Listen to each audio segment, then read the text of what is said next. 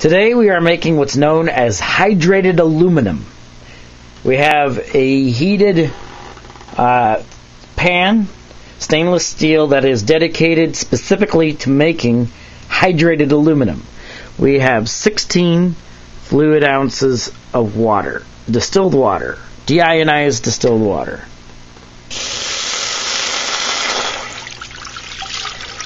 So we want to heat this water up as much as possible. We have rinsed previously this container out with distilled water to get rid of any impurities that might be in it.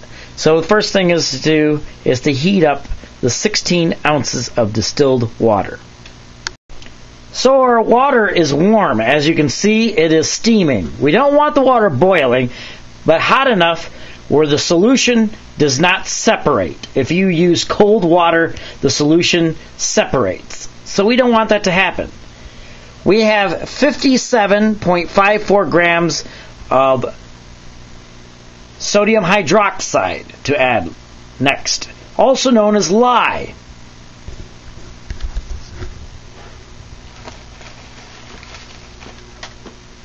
You'll notice there will be great ebullition in the making of this as it's added. It will react with the hot water.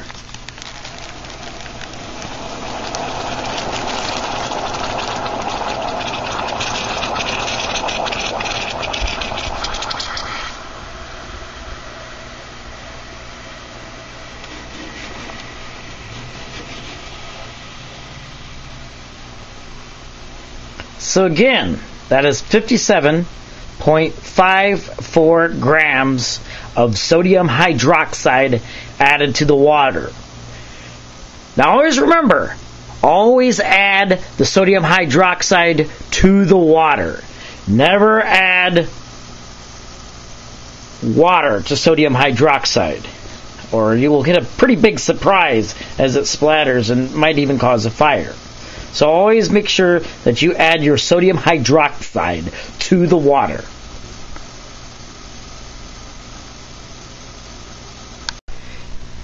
So here is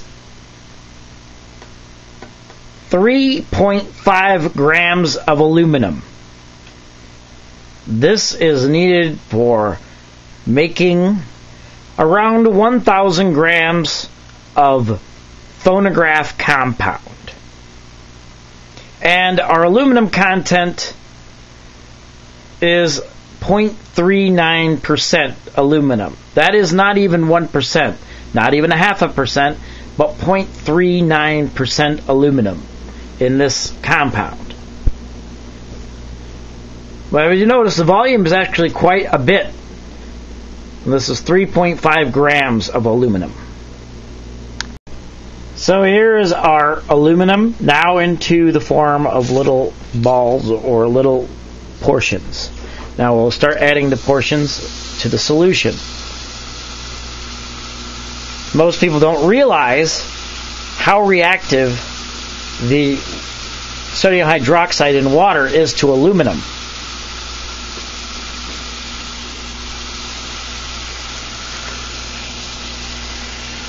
You see the little pieces dancing around as they're added to the solution.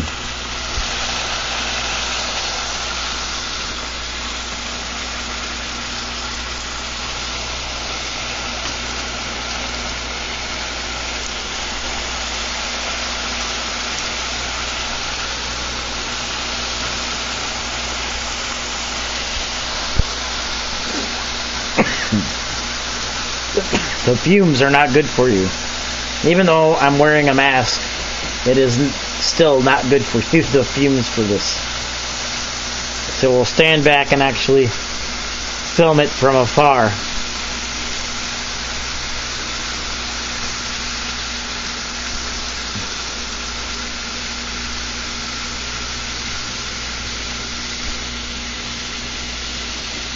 I'm actually showing you this in real time, because it doesn't take too long for the aluminum to go into solution and completely dissolve.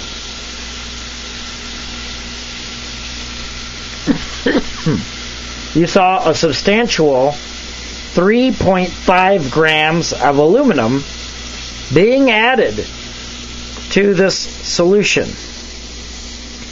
As I said, this is a 0.39% aluminum solution of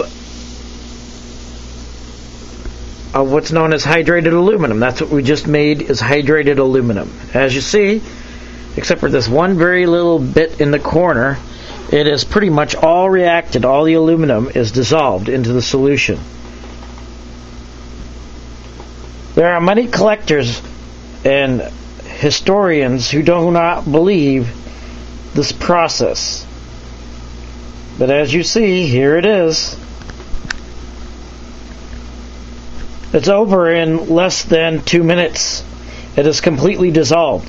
Now, if you do this in cold water, it takes significantly longer, and not as much of the aluminum actually goes into solution.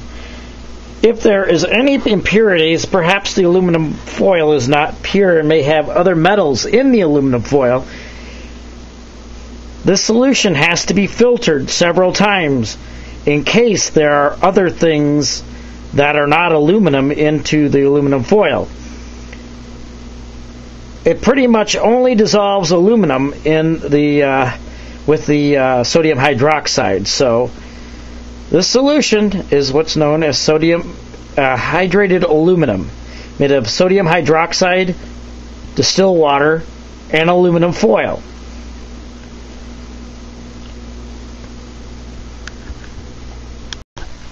So this is our hydrated aluminum in a pourable container.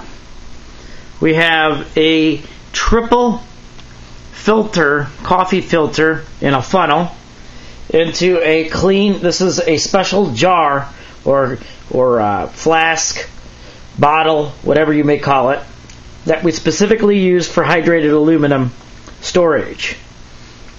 So we start the process of actually filtering the solution.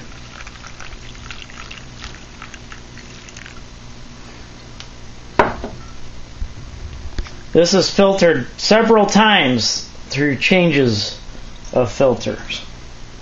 You notice this is how dark and murky it is at this point. You notice this is quite a bit lighter in this container. And you can see the solution going through the filter. The filter is in case other materials beside aluminum that have not dissolved into the solution, that we don't want those into the solution other than aluminum hydroxide. So this is what we're doing, is we're creating the aluminum hydroxide solution. This is 16 ounces of the solution.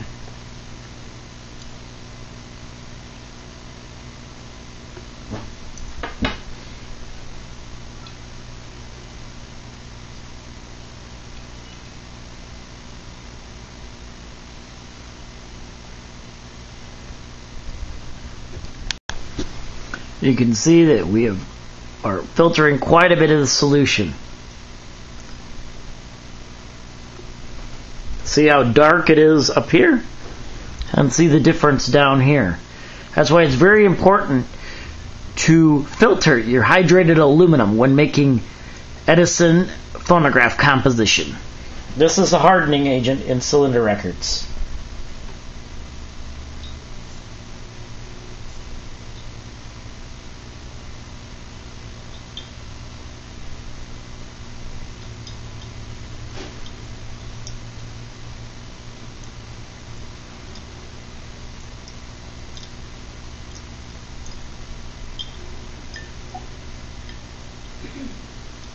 Okay, as you see, we are done with our first filtering. Many would ask, why do you need to filter this solution? Why? Well, if you look in the funnel, look what's left. And this is this is aluminum and other metals that have not been dissolved. The primary amount is in the solution, but what has not gone into solution is kept in this funnel. Now we are going to our second filtering of the solution. This is our second filtering bottle. This is the bottle of our first filtering. This bottle has been washed out again with distilled water on the outside and rinsed out with distilled water. We have changed out our filter with a fresh 3 filters. And we are going to then now filter this solution again through 3 coffee filters into this brown glass bottle. This second filtering, already the liquid is flowing faster than it did in the first filtering of the solution. And you notice there's not as much particulate matter in the filter as it filters through. This is a very important step in making wax cylinders, to reduce the noise, making sure there is no extra particulate matter in the aluminum hydroxide solution, or hydrated aluminum as some people call it.